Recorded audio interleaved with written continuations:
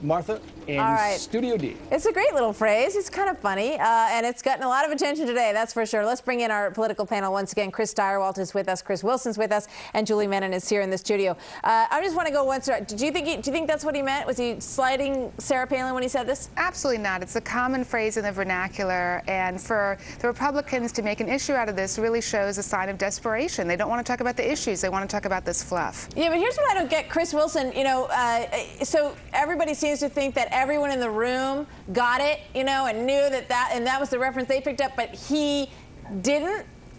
Yeah, is that that's the really suggestion? That's where I think it's a little bit curious, because everyone in the room clearly got it. The whole comment, the coverage of Sarah Palin's joke was overwhelming in terms of the lipstick.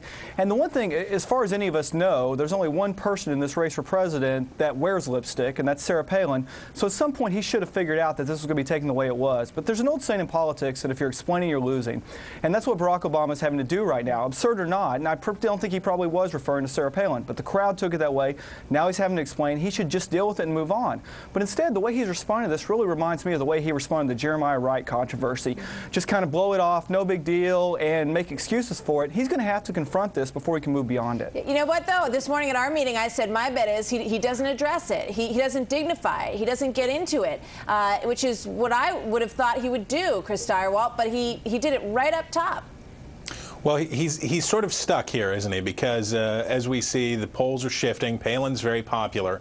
I'm sure that he's just tired. He's been on the campaign trail for 18 months. He's exhausted, and he did not expect to be in this situation. He did not expect to be trailing John McCain in September. And he slipped. He made a mistake. The problem for him now is if he digs in and fights, if he says, you won't do this to me and I refuse to stand for this, in the end, he's still talking about lipstick on a pig, and that's just silly. Yeah, and he's got to change the conversation, and we all have to change the conversation, frankly. It's time to move on from this. And, he tried to do that today, Julie, but how tough is his battle right now? We should point out quite clearly, he still is.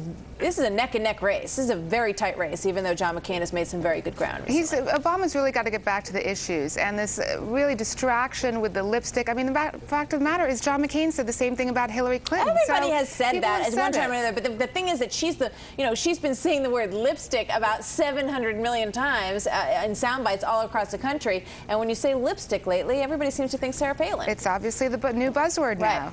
But we need to move on to the issues. I think the American public is much smarter than focusing on this absolute distraction. All right, and we will be moving on from it. My bet is that tomorrow you're going to see, as we expect, both of these gentlemen, these candidates at ground zero. We're going to be, recognizing 9/11, and this is going to be a long-gone conversation, is my bet. Thank you very much, Julie. Thanks for being here, and Chris Stirewalt and Chris Wilson.